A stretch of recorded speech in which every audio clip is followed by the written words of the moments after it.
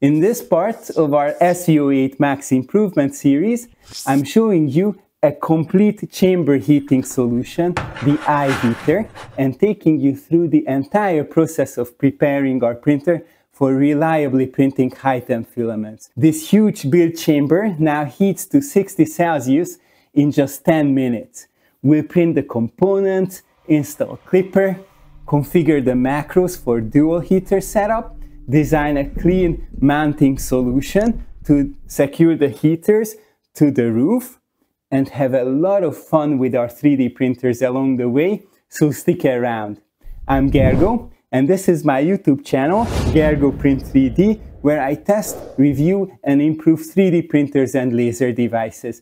Just like our earlier videos, this one has curated, translation-ready subtitles, chapter markers, and audio tracks in more than 20 languages now. This is the fourth video of my SV08 MAX improvement series and our seventh video about the MAX overall. And I can promise you it's not the last. As we were testing the iDryer, I noticed that Ruslan, its creator, also offered chamber heating solutions, something our enclosed MAX very much needed. He was actually very kind to send us 2 kits to test. Yes, 2. According to the calculator on his website, a single 200-watt heater would only get this chamber to about 40 C. For such a massive enclosed volume, and remember mine is even extended upwards with this riser, we'll need 2 heaters working in tandem to reach our target of 60 C and over.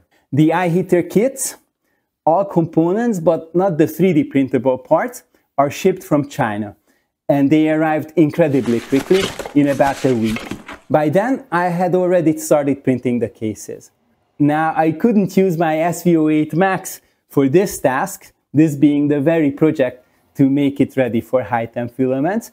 The cases need to be temperature resistant, so I used this inexpensive Kingroon ASA we got from AliExpress a while back. I'm very happy with this option. It prints great with little smell, and I'll leave a link to it below. The parts fit perfectly on the build plate of our GD Tech Q1 Pro, which was actually our first printer with chamber heating. They printed okay. Then I reprinted the 2 color covers on the new Bamboo H2S thanks to its material changer. My initial struggles with the bad adhesion were shown in this recent video. The H2S is able to heat its chamber to 60-65 degrees, where we don't need any glue or even beams around the parts. This makes me very excited about our MAX getting the same upgrade. If you've seen that video, you know we also printed new toolhead covers to prepare for these elevated chamber temperatures. The toolhead MCU of the MAX tends to heat up 20-30 degrees over its surroundings, which is fine when printing PLA or PETG, but with a 60 C chamber, the toolhead electronics would be cooking near 100 degrees. I printed 3D Print Demon's one-piece design out of a highly heat-resistant but very affordable Erie 1 ASA CF I found on AliExpress and popped in a 3010 fan I got for about $3. If you splice it in with the extruder fan, it will turn on automatically whenever the nozzle goes over 40 C, thanks to improved macros in Demon Clipper Essentials, which I highly recommend. Alright, let's get these assembled. The first challenge was the KDS 9700 ceramic thermal switch. It didn't fit into the case I printed. It turns out Ruslan has already updated the design to fix this, but I just used my HOTO rotary tool to carve out some space. This rotary tool is also part of the snap block system. Highly recommended. If you get them for yourself or as a gift, make sure to use my coupon GERGO15. For the fan, make sure to rotate it slightly so its sides are actually not parallel with the walls. You'll see it will snap in place. The main thermistor needs to be carefully pushed between the grills of the heating element. And don't forget the little spacer screws use them for any part that directly touches the heater, both in the case and in the cover.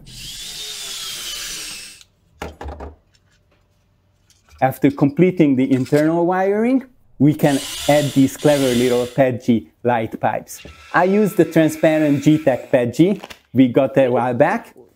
They channel the light from the internal indicator LEDs to the outside of the cover. It's a neat touch. Don't attach the cover just yet though. We'll need access to the internal buttons for the setup. The external wiring is simple. Power, USB, and the chamber thermistor. The socket closer to the USB port. The other one is for lockdown printers, where the iHeater is not allowed to interact with Clipper. Not the case with our open source Sovols. Since we have 2 units, I'm using a simple USB hub and a power strip from AliExpress to connect everything. Now for the brains of the operation, flashing a bare bones installation of Clipper. This process turns the iHeaters into intelligent peripherals for our printer. It will be fully integrated into the Clipper screen and the main sale interface. You need a Linux machine for this. No worries though, I don't have one either, but all our Sovol printers are open access Linux computers. We just need to SSH into our SV08 MAX and it can do the job for us. We put the first iHeater board into bootloader mode by holding down the boot button while pressing and releasing the reset button. Now we can flash Catapult, which I learned is the bootloader. By the way, the whole process is written in Ruslan's manual on the idryer.org webpage. I'm following the steps there. You might see a get status error pop up, but don't worry about it. I did a few retries until I realized flashing was still successful even with this error.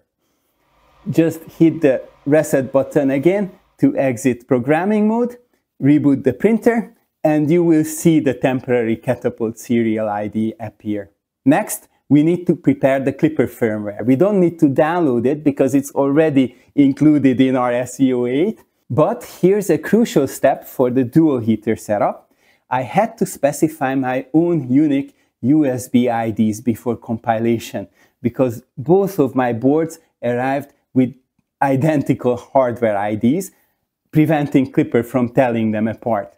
Once that's in the config, we put the unit into programming mode by holding mode button this time and pressing and releasing RST. Then we can flash Clipper with these commands. All done. Well, almost.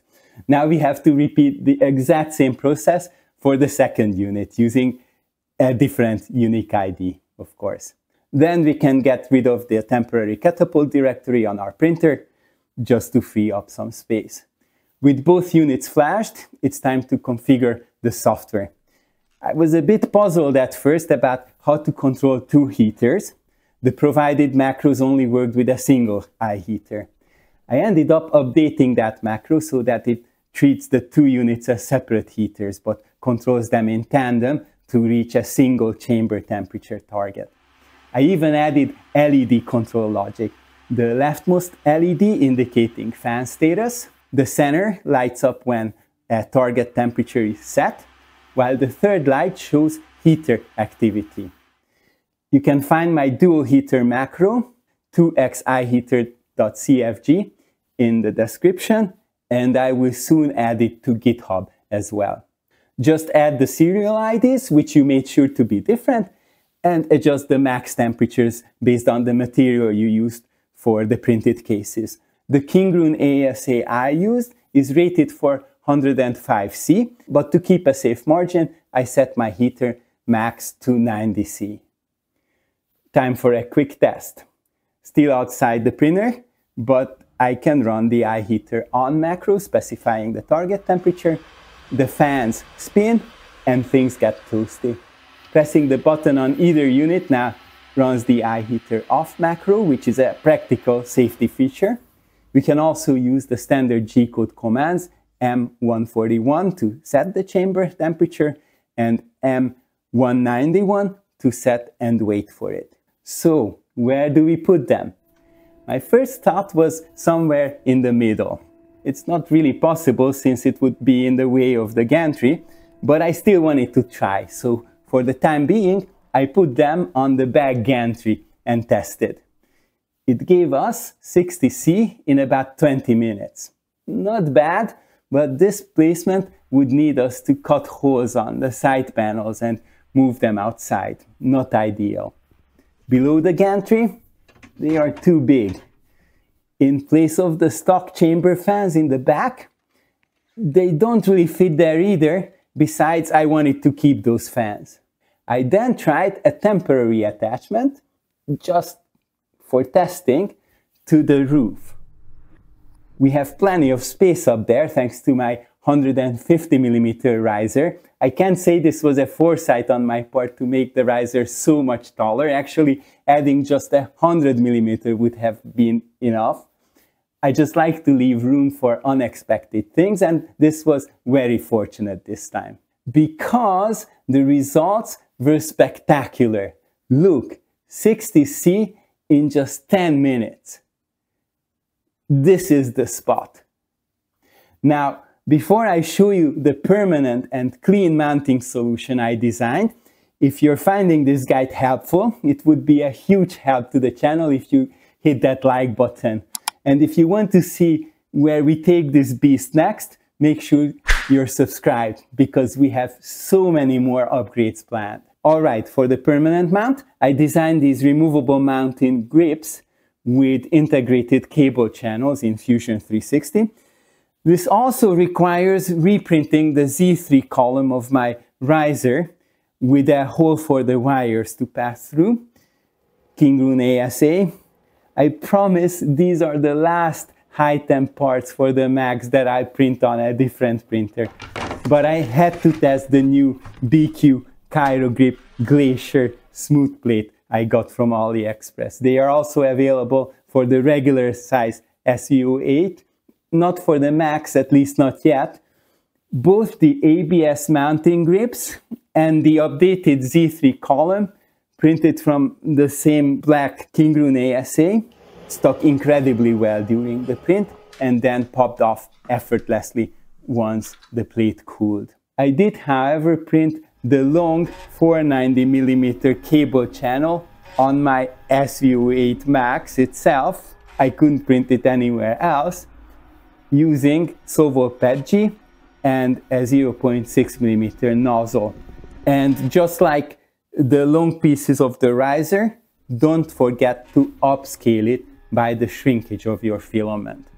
Each of the 4 mounting grips needs 4 or 5 M3 OD 4.5 heat set inserts, depending on whether you want to prepare for the optional retaining bar to be added later. You will also need to extend one of the thermistor wires by 0.6 meters for a total of 1.6 meters. But the 1.5 meter power and 1 meter USB cables should be just long enough. The screws, inserts, the staff press, and hey, even the soldering kit can all be sourced from AliExpress. I put links to everything in the description. Installation requires drilling 8 holes in the top panel to fasten the grips. After that, you can easily add or remove the iHeaters and the cable channel just by sliding them into place. The mounting system also features a clever sliding interlock to keep everything perfectly secure. To organize the wiring, first thread all the cables, the extended thermistor, both power cords and USBs through the new hole in the Z3 column, and use the half plug to hold them in place. Next, route the shorter thermistor wire and USB cable through the channel to the right heater, leaving about 5 cm of slack at the end. Then run the longer cables for the left heater, leaving 12 cm for the thermistor, 9 cm for the USB, and 21 cm for the power cord. Here's a pro tip: use some Kapton tape or heat-resistant sticky tack inside the channel to hold the wires down. This will make it much easier when you flip the channel over in the next step. Now we can slide in the iHeaters. The interlocking system is pretty neat. You can tell I'm quite proud of it. The tabs on the cable channel can only slide under the mounting grips when the heater boxes are pushed back. Moving the heater boxes forward secures the tabs, locking the cable channel in place. But once the power cords are connected, the heaters can no longer move backwards, fully locking the system together. Carefully flip the top panel over and fasten it back in place with the original screws. Finally, let's place the thermistors. Route the shorter one along the PTFE tube to the center of the gantry. The other thermistor goes into the hole in the middle of the back panel. Guide it through the printed little plug and then lock it in place with a small M2 screw or a printed peg. A quick warning here, make sure the thermistor doesn't stick out too far, otherwise it could interfere with the gantry. I have a feeling that hole was originally intended for Sovol's own chamber thermistor, which hasn't yet made it to production. Speaking of those small but essential printed parts, there's one more you'll definitely want to reprint, the PTFE tube clamps. The stock PLA ones in my beta unit at least started melting once the chamber hit 60 C. So you'll want to reprint them out of a heat-resistant filament. With that final piece ready, everything is looking great. To manage the external cables, I'm securing the power strip to the fan with a zip tie. For the USB hub, I'm using double-sided tape to attach it to the back column.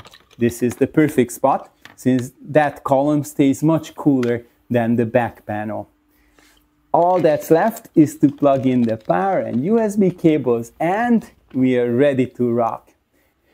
And there you have it, a fully integrated, powerful and cleanly installed dual iHeater setup, turning our SV08 MAX into a high-performance machine ready for ASA, ABS, nylon and beyond. Hitting a stable 60 C in just 10 minutes is a massive upgrade and unlocks a whole new world of materials for this giant printer. I often get asked how you can support the channel, and first off, just by liking this video and subscribing, you are already helping a ton, and it means the world to us.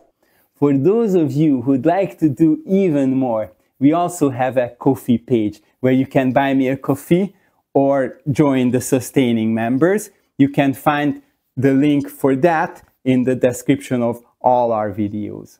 Now, if you missed the first parts of our Max upgrade series, you can watch them right here.